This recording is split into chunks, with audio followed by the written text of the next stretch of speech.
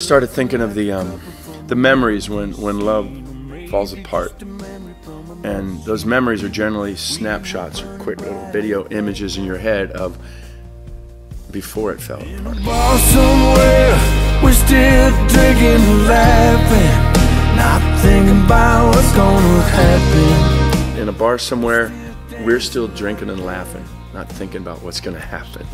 That breaks my heart. It's true is the weird part of it, because your memories are real. There is a somewhere. The somewhere is in my head. Like when you're looking back on those moments, those great memories of things that went sideways. And what I really love about this so much is Marshall's production.